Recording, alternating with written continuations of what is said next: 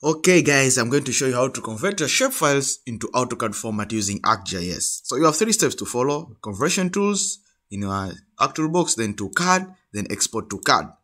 So that means I'll open my ArcGIS. So these are my point of interest. Okay, can put the base map here. These are my point of interest, which I'm required to convert them into AutoCAD format.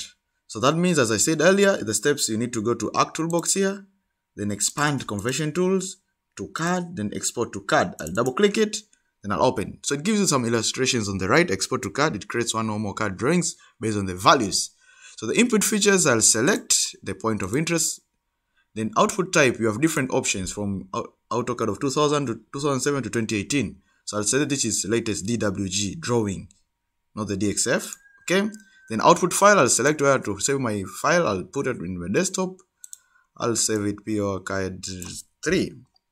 Then save. Then you can leave everything by default. Then okay. So it runs in the background here on the bottom. Export to CAD.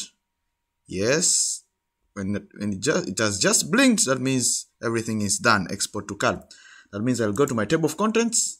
Then I have here polyline points, and you can always cross check by turn this off. See, you have them in green, here, continuous, and also you can always go to your AutoCAD and open them because you're already converted from shapefile to AutoCAD. That means when I open my AutoCAD, I have them here. I can zoom in and zoom out.